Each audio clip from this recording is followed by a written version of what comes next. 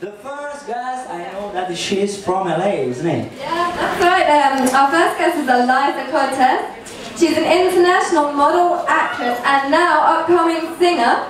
She flew in from LA today to perform live her debut song called Ooh La La.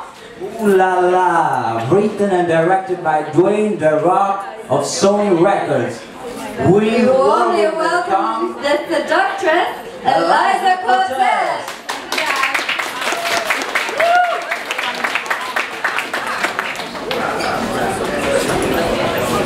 Thank you very much, Marie. It's a pleasure to be here in Jalouse Club, and I'd like to thank Lucia for inviting me of London, and I hope you guys will love my song for 2014 upcoming, and here it goes.